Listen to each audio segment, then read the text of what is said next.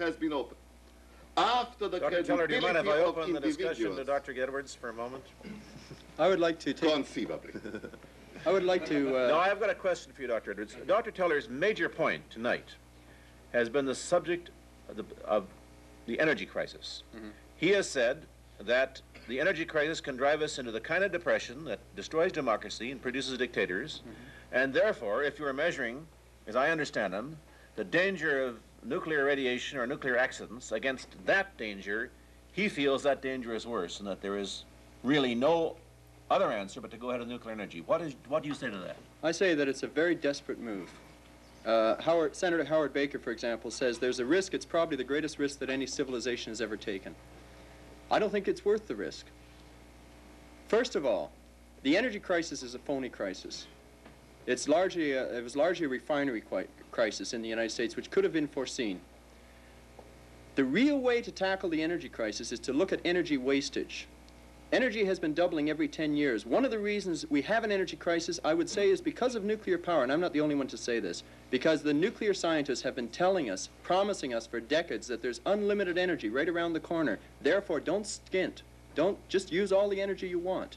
And as a result, we've had preferential rates for large users of energy. In the States, they use aluminum to make beer cans, which are used once and thrown away. Aluminum takes 7 times the energy to smelt. So instead of passing laws regulating planned obsolescence, regulating the throwaway society, regulating the use of energy-intensive materials when other materials could have been used instead, improving the insulation of homes, improving the efficiency of air conditioners, it has been shown in recent studies, one of them by the Science Council of Canada, that if they instituted conservation measures starting now, they could save as much energy between now and 1990 as nuclear energy would produce in that period of time. Dr. Edwards, I'm going to interrupt you. I know both you gentlemen have a lot more to say, but I'm going to bring our audience into it because they have a lot to say too. We'll be back with our audience and our 2 debaters in a moment. You are watching The Great Debate. From Toronto, our subject resolved that nuclear power plants are necessary and should be constructed. Our debaters, Dr. Edward Teller for the affirmative, Dr. Gordon Edwards for the negative, and our chairman, Pierre Burton. And it's time to go to our audience. The gentleman in the front row has a question. Would you stand up, sir? Dr. Teller, at the beginning of the program tonight, there was mention that the Americans, where you come from, do need nuclear reactors. But we Canadians have enough energy not to have need of it. Now, I'd like to ask you, both of you, to comment on that question. Why do Canadians need nuclear reactors when they got lots of energy is the question, I think, Dr. Teller. They don't. They have constructed what is, in my opinion, the world's best reactor, the CANDU reactor. Least dangerous. It has the great advantage that it can run with little uranium, won't deplete resources, can be run on natural uranium and on thorium. Your export of these reactors can help England, can help Europe, can help other countries. I wish the energy crisis were not real. America cannot be isolationist. Canada can be even less isolationist. And because you don't feel the pinch, the storm will get you. Dr. Edwards, any comment before you Yes, I'd like to comment, first of all, that by pushing the CANDU reactor, Canada is promising to export concentrated energy in the form of heavy water. They're going to supply all the heavy water. They've had trouble supplying their own reactors with heavy water. It takes an enormous amount of electricity to make heavy water that are used in the CANDU reactors, and nobody has ever taken that into account in terms of figuring out how much energy it actually produces.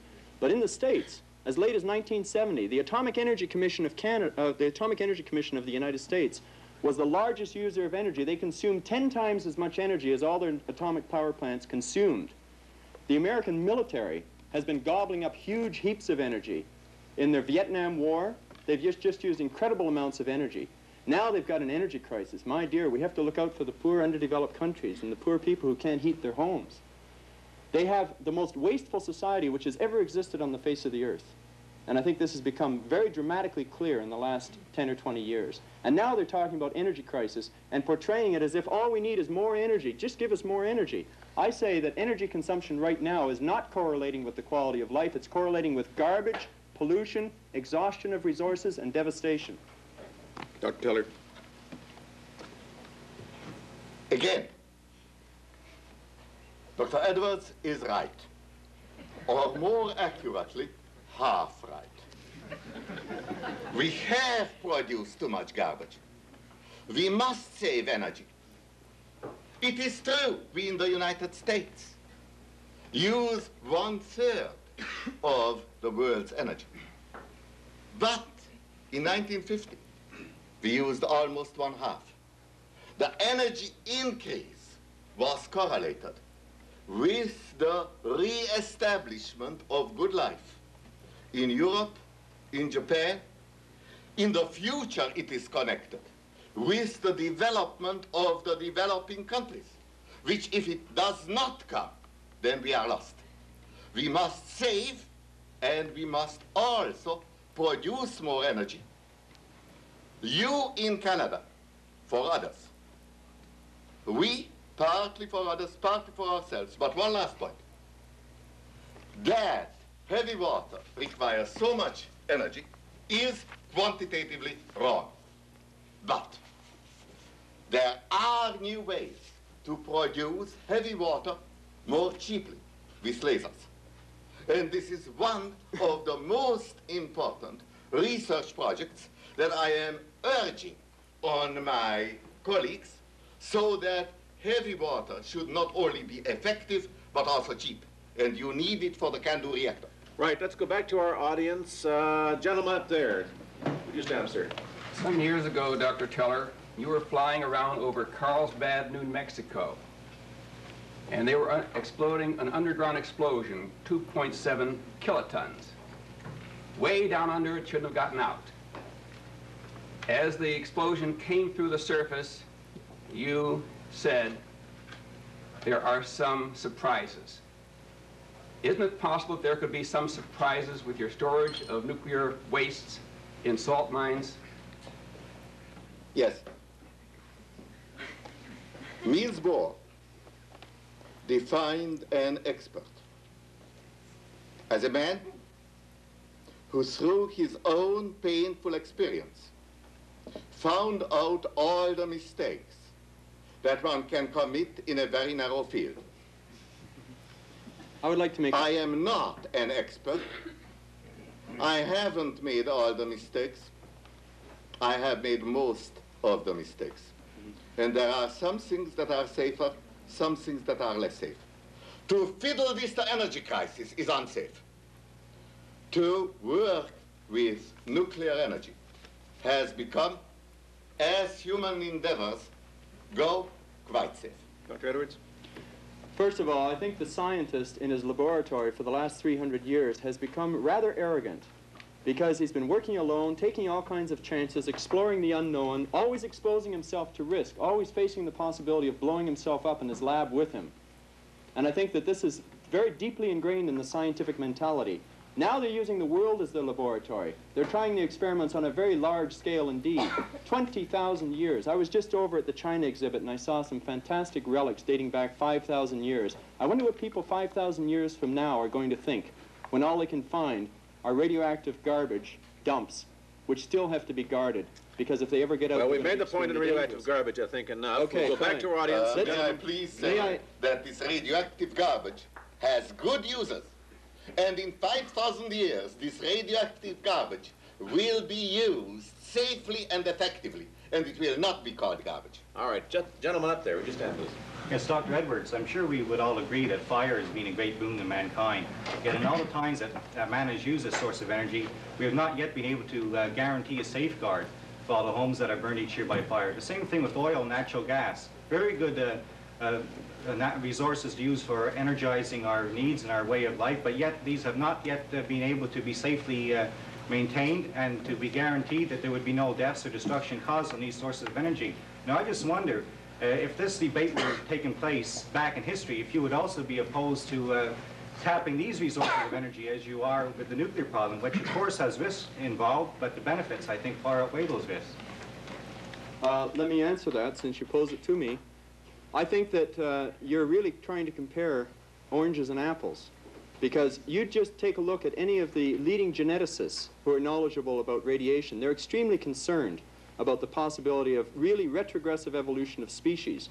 There's Polikarpov, for example, who wrote a book called Radioecology of Aquatic Organisms. Says further radioactive contamination of the oceans is intolerable. Levels which are far below the so-called safe levels that Dr. Teller referred to have caused abnormalities in fish embryos, and he says that these are in danger of undermining the whole ocean fisheries.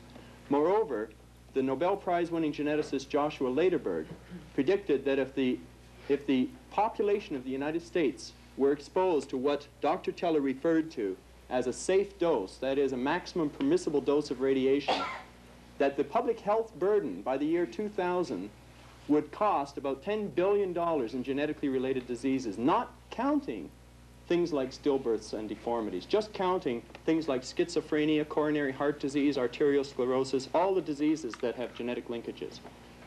There's also carcinogenic aspects. These are low levels of radiation. What we are talking about here is the survival of life on Earth. And I would like to read a quote, if I had it ready at hand, which I don't think I have. Don't bother, Dr. Edwards. I think you've made your point. Dr. Teller has raised his hand. Briefly. The permitted radiation on the border of a reactor is 5 milliards per year. In Denver, Colorado, because the place is closer to the sky, the excess radiation, and for a few other reasons, the excess radiation is 100 milliards. I will not want to criticize reactors until the 20 times more dangerous location of Denver is evacuated. Gentleman over here has a question. Would you stand up, Can I rebut that? No, man behind you. Man behind you, stand. Dr. Teller, I wonder if you would comment along these same lines then on the studies that have been done in the United States on low-level radiation, which have indicated dramatic increases in leukemia rates, infant mortality rates, and infant defects around the nuclear reactor sites, particularly in Pennsylvania and Michigan. May I please say that they have not? There is a lot of misinformation about that, and I can continue to talk about it for a long time. How many hours do I have, Mr. Chairman? 2 minutes. In 2 minutes, I can do exceedingly little. But I can tell you that airplane hostesses are exposed to 4 times the maximum permissible dose, which in turn is very much greater than this 5 million. They are exposed to 600 million. And no statistics has yet shown that these airplane hostesses are worse off. In fact, in the United States, they have won a suit for the right to work under those conditions. Dr. Teller, I'm afraid that you're really giving out misinformation here, and I think you know you are. I am sure that this is not true. That you are not giving out misinformation. Well, you accuse me. That is not what I said.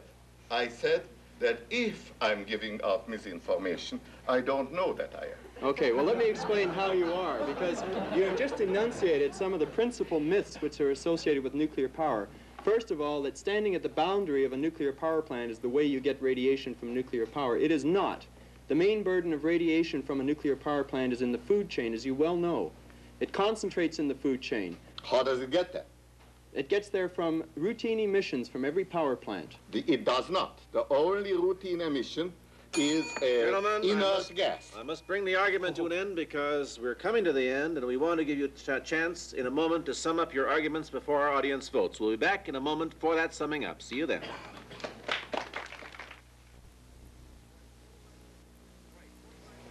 Right, 45 seconds here in the great debate for the affirmative and Dr. Edward Teller. My honorable opponent has accused me in an extremely polite form of lying. In a scientific manner, I admit I have lied in my life, in one way or the other, but never in science. I have one more thing to say to you. Of all matter known to man, the human brain is the most inert. I want to make a rapid prediction. None of you will have changed your mind due to this little debate. Well, we'll see. 45 seconds now for Dr. Gordon Edwards. Yes, I think people won't be able to change their mind until they get facts, which they're not given. I think that what we should call for is a moratorium on the building of nuclear power plants, the setting up of an independent task force with citizen representation to look into the whole question of nuclear power plants in Canada. And I think there should be immediate research on the conservation of energy, immediate implementation of legislation. I think there should be immediate channeling of funds into alternative sources of energy which are relatively non-polluting and which can meet all our energy needs well beyond 2000, such as solar energy, which is proven, geothermal energy, gasification of coal, wind power. There are all kinds of things which the National Research Council are presently experimenting with, but they're starved for funds. The nuclear boys have it all. Thank you, Dr. Edwards. All right, it's time to vote. If you agree with Dr. Edward Teller, show him the green side of your cards.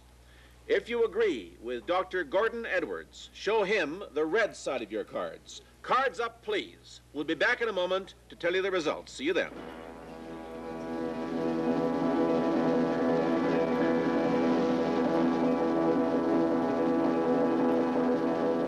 It's the Great Debate from Toronto, and here's Pierre Burton to bring you the results of the vote on tonight's resolution that nuclear power plants are necessary and should be constructed. Right, when the program started, Dr. Teller had 76 on his side and Dr. Edwards 20 on his side, and I told you, Dr. Teller, that made it very difficult for you. It has proved to be so. Dr. Edwards now has 60 on his side. He has changed 40 minds. You still have 36. We declare the debate won by Dr. Gordon Edwards. Congratulations, sir. Congratulations. The wrong side had won. I hope to see you tonight about scientific lies. Now, let me tell you just briefly about next week's program. Next week's program deals with Western separatism. Resolved that the West should separate from Canada. And taking the affirmative is a Western separatist, Queen's Counsel, former head of the Progressive Conservative Party in Alberta, Mr. Milt Herodens. Opposing Western separatism, or indeed any kind of separatism, is a Quebecer. Réal Cahouette, the leader of the Federal Social Credit Party, will defend the Constitution. We hope you'll all be with us when, once again next week, we stage the Great Debate. See you then.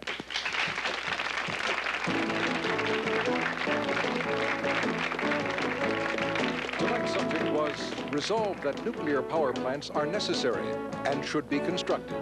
Our debaters were Dr. Edward Teller for the affirmative and Dr. Gordon Edwards for the negative.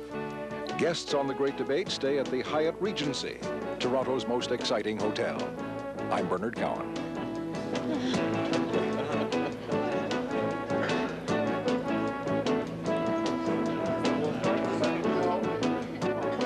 If you are in Toronto on a Thursday evening and would like tickets to the Great Debate, write to The Great Debate, Box 2200, Postal Station P, Toronto.